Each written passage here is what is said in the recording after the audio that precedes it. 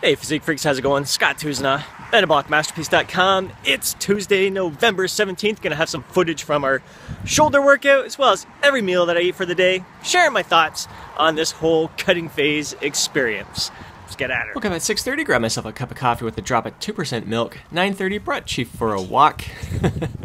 It's hard to be in a bad mood when you see that face looking at you. Love starting my day like this.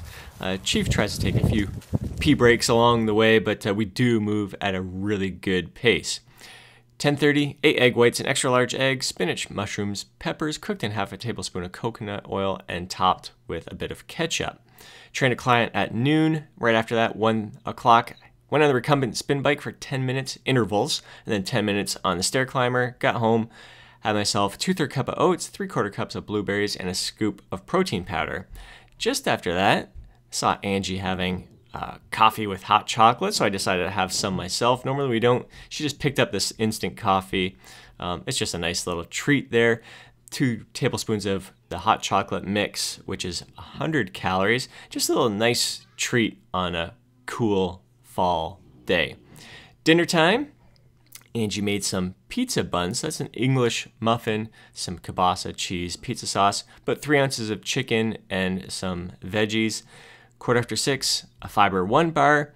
Head out to train a client, and then at 8 o'clock, we blasted shoulders, training with Rick and Paul tonight. Both of them in their early 50s. Paul's 51, Rick's 52.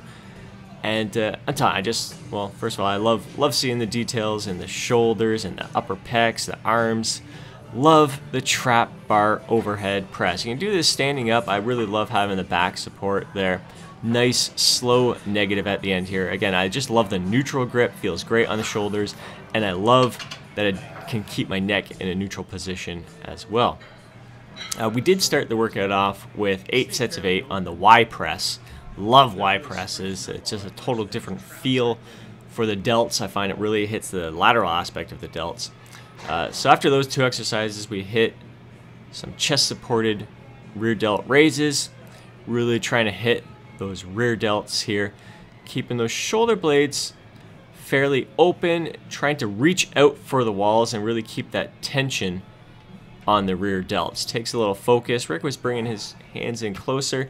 When my buddy Brian Cron, my co-host of the Musclehead Podcast, came to visit me in June, he demonstrated this by not bringing the hands together, really keeping the tension on the rear delts. So only coming down to low enough where you're getting a stretch, but you're not relaxing in the bottom. All the tension stays on the rear delts, and really like seeing mine pop out there. One of my favorite exercises. Love blasting the rear delts. It's really made a big difference in my back poses. Love seeing the details in my shoulders there. All the striations, they're really starting to come through now. Here we're doing some 21s.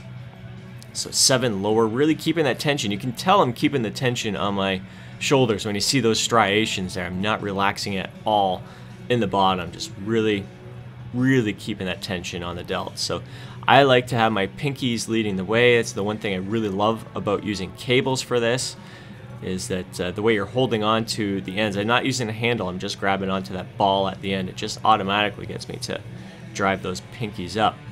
Seeing some more vascularity in the shoulders. Not the best lighting, especially on the rear delts, the raises there.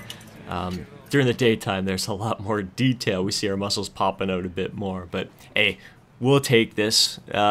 Sometimes that half natty lighting can be deceiving to us and make us think we're bigger and more cut than we are. But this evening light, it's kind of I don't know, keeps our ego in check. And here we got Rick. Same thing, 21, 7 lower, 7 upper. He usually ends up with his palms just kind of facing down rather than the pinkies leading the way. But again, you can see that he's keeping that constant tension on those delts. Just looking solid, looking ripped. Love training with these guys. The camaraderie is absolutely awesome. So this is 8 at night. I just follow Rick's schedule. He's a few days on. He works 12-hour shifts.